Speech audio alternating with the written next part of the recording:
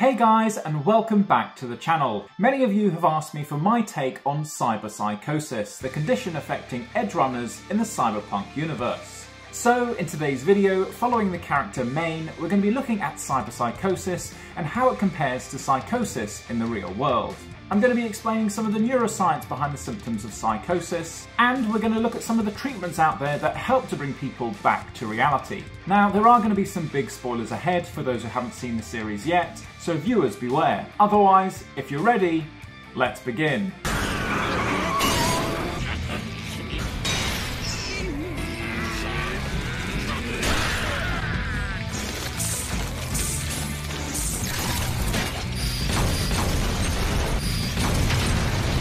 Okay, so first up we see this guy's Mantis blade come up against Maine's arm cannon. And I have to say how cool these Mantis blades look. I can imagine in the future we'd be able to create something like this. For example, imagine if you were an amputee, I can imagine them creating a prosthetic that would look like this. All you really needed to do is to be able to expand and then contract again. And considering how advanced some of the prosthetics are becoming, this does look like something they could achieve. And then again, looking at Maine's general physique, it's quite difficult to know where his human body ends and his cyberware starts. And when I think whether a full bionic body might be achievable, I just think back to the Hacksmith YouTube channel. I remember watching a video where they made a full bionic arm, and I'll leave a link for that video down below.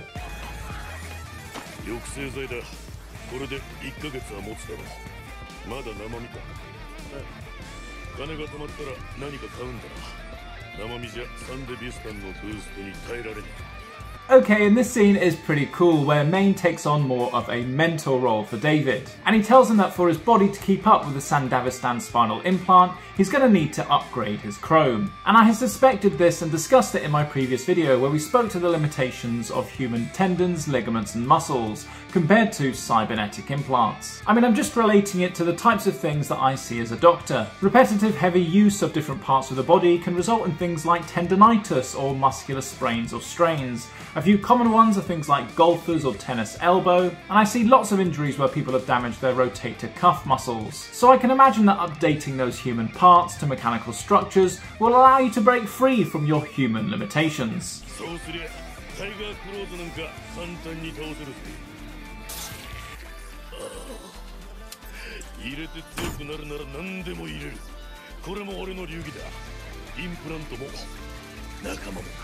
Okay, I'm not sure if those are immunomodulators that he's shooting up here, or if there's something like a stimulant. But by the way he was reacting, you'd think he was using it to get high, as I don't typically see my patients do this when they take their immunosuppressants. Now I have to say, watching this scene again after completing the series, it holds a different meaning. You can really see how it goes on to define David's character for the rest of the series, as he models himself on Maine's physicality and persona.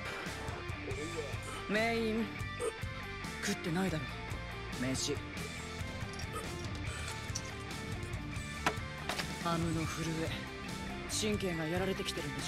Okay, so we now pick up a little later on in the series where we see that Maine is beginning to lose touch with reality, but only to the extent of what appears to be daydreaming, which we're all capable of. But what is the science behind daydreaming? Well, when you're daydreaming, your brain switches between two different operating systems. You have your primary operating network, and then you have your one for daydreaming called the default network. Now this default network uses different parts of the brain compared to the primary one. These include the medial prefrontal cortex, which helps to imagine ourselves and the thoughts and feelings of others, the posterior cingulate cortex, which shows personal memories from the brain, and the parietal cortex, which has connections to the hippocampus that stores your memories. Now, the default network is only activated when you switch your conscious mind from attention-demanding tasks to wandering or daydreaming. And it's for this reason that this network is considered our default setting. So basically, when our brain isn't paying attention to the present, it reverts to using this setting.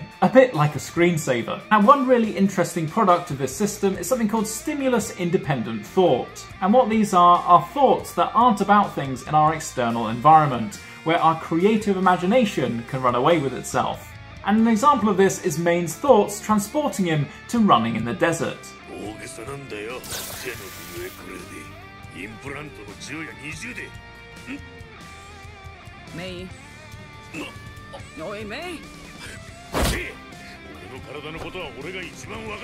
Okay, and this is where things get a little bit more concerning, as it doesn't appear as though this is just benign daydreaming. In a situation where Maine's brain ought to be focused and paying attention, utilising that primary operating network, it seems to be dysfunctioning, showing him what appears to be visual hallucinations. And really, this is one of the significant signs that Maine is beginning to lose touch with reality.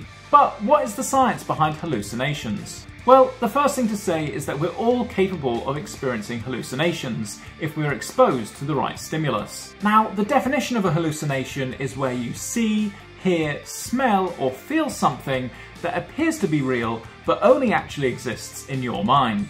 Now, our brain is pretty good at distinguishing between images or sounds that are occurring in our outside environment and those that are occurring in our mind. But occasionally something can go wrong. And one major theory about the origin of hallucinations is that something goes wrong between the relationship from the frontal lobe and your sensory cortex. For example, research suggests that the auditory hallucinations that patients with schizophrenia suffer from is due to an overactive auditory cortex, which is part of the brain that processes sound. And as a result of this overactivity, random sounds and speech fragments get generated that patients perceive as voices speaking to them. Similarly, patients with Parkinson's disease appear to have an overactive visual cortex, which results in the generation of images in the brain of things that aren't actually there. And it's also thought that psychoactive drugs or psychedelics also work by disrupting this relationship between the sensory processing parts of the brain and the frontal lobe. And therefore, I wonder whether it's Maine's exposure to the side effects of chrome seeping out into his bloodstream, as well as the effects of the immunomodulators, which are disrupting these processes in his brain.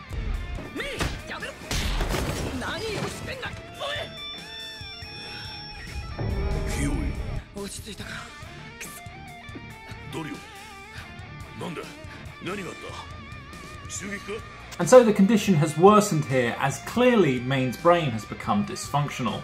Not only is he losing contact with reality, but it appears as though he has no conscious memory of what he's doing during an episode. And this can be a common experience of those people suffering with an acute psychotic episode, where they have very little memory of what's occurring.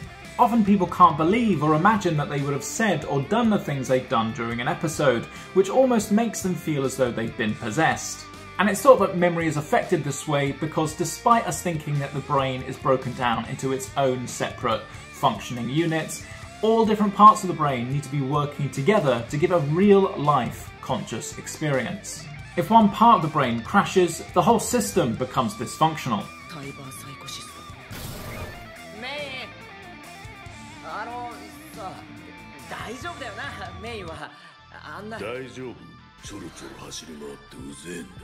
So here, Doria confirms that Maine does have cyberpsychosis. Now, in the Cyberpunk universe, they define this as a dissociative identity disorder brought on by an overload of cybernetic augmentation. Also, it's typically characterised by outbursts and psychotic behaviour, often including violence towards other people in the cyberpsychosis sufferer's surroundings. And I guess that's where it differs from real-world psychosis, where patients tend to be a greater risk to themselves with alcohol abuse, drug misuse, or even self-harm and suicide. And for the sufferer, I can imagine this must be a really disorientating experience, not knowing which reality you can trust, and hence the reason why we need to identify these people earlier and get them some treatment.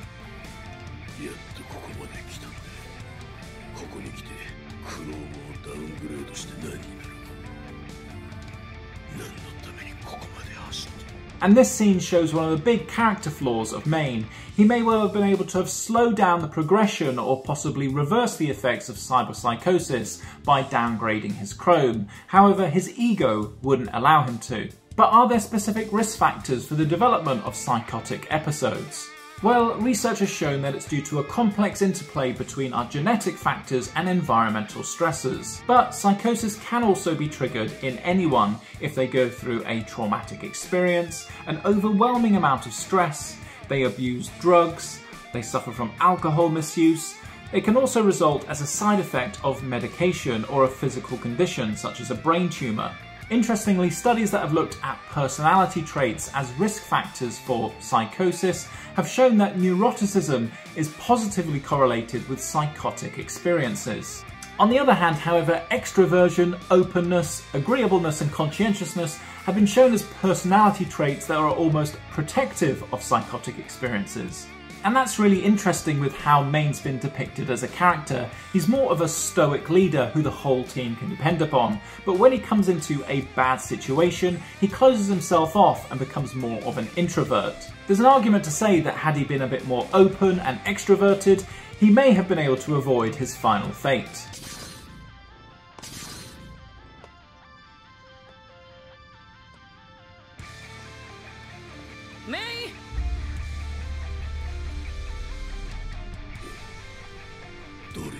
And here again we see that Maine is caught in an almost daydream state with his visual hallucinations. And it's interesting seeing that his hallucinations revolve around him being by himself in the desert alone, as research has found that the nature of a person's hallucinations tend to be consistent with what's going on internally with their own mental state.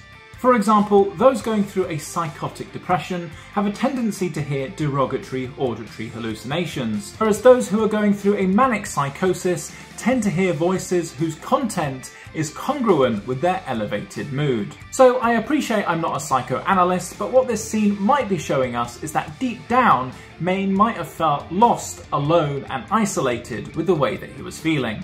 I'll leave the rest of the analysis for you guys down in the comments.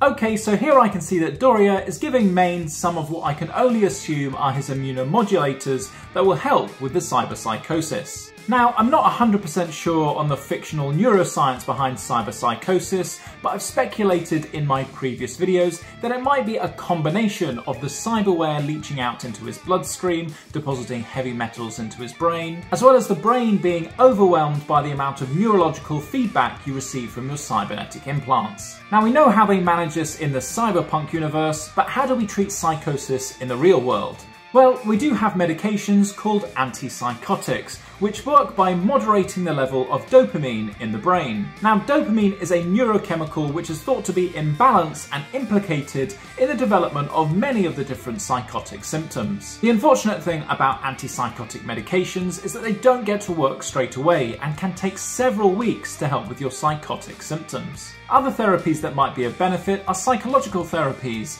the main one being cognitive behavioural therapy. Now, what this does is that it looks to help people to make sense of their experiences so that they can better cope with them and experience less distress. It's just it doesn't look like Maine has the time just now to sit down and go through a psychotherapy session.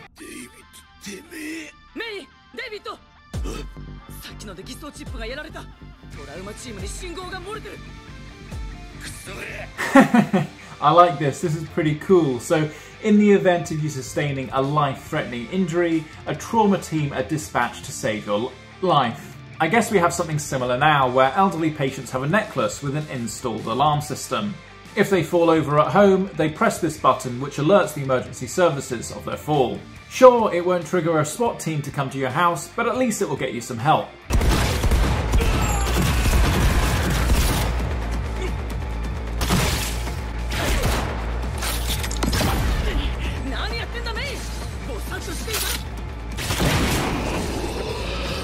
Okay, Maine is really deteriorating rapidly here, with him attacking any perceived threat in his environment. Let's not forget that hallucinations occur as a result of false perceptions of your environment. And so the fact that we see Maine shooting at Doria should be no surprise, as he's falsely perceiving her as his enemy. And at this stage, it's probably too high of a risk to be around Maine, as he's likely going through a fight or flight response at the same time as trying to decide what was a true reality.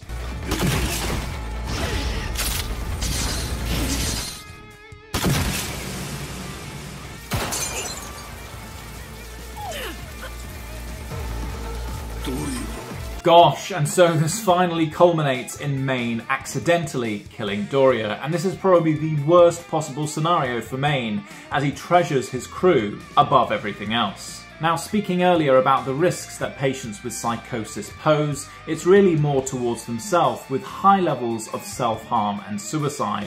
But patients can normally list protective factors that prevent them from acting out these thoughts of self-harm, and these include things like having family and friends or good supportive networks. But on the other hand, there are also precipitating factors such as drug or alcohol abuse, relationship issues, or death of a family or friend. With this in mind, I wouldn't be surprised if Maine felt like he had nothing left to lose and went on a rampage to try and claim his revenge, even at the cost of his own life. Hey, 努力がな、死んじまった。なんだよ、これ。それくらいしかしてやれね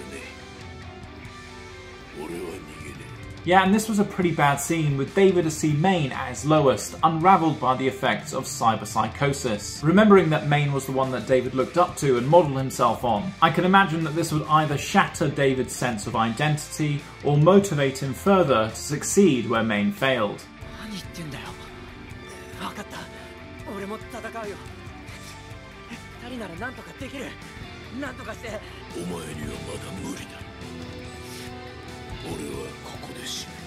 Gosh, Maine was really like an older brother to David here. He recognised that David was afraid, and with his final act selflessly tells him to leave. But it is interesting, as recent research has shown that trauma in early life is one of the greatest predictors of poor mental health, with it basically doubling your risk of developing all forms of mental health condition. So adding this to the fact that David follows a similar path to Maine in upgrading his cyberware in Chrome, it's no surprise that he also goes on to develop cyberpsychosis. お前は生きろ。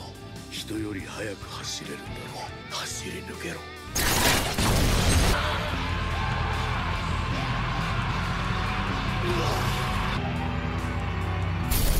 God, and what a way to go, at his own hands rather than at the hands of his enemy. I mean, I'm surprised that he made it to this point with the amount of bullets that he took in the earlier scenes. But it's a shame that the anime didn't delve into Maine's backstory to better understand his journey and motivations as an edgerunner, as he looks like he might have had a similar origin story to David's.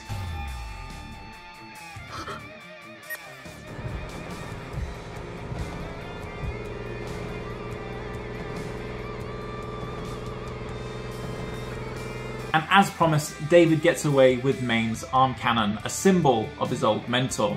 And the animation shows really well how traumatised David is by all of this, as he sheds a tear. I don't blame him. Okay guys, if you've enjoyed today's video and you want to see more, I've created a further playlist on my channel where we've looked at Adam Smasher and David's cyberware implants. Otherwise, any other recommendations for future videos, please leave those down in the comments below. And I'll see you in the next one. Thanks.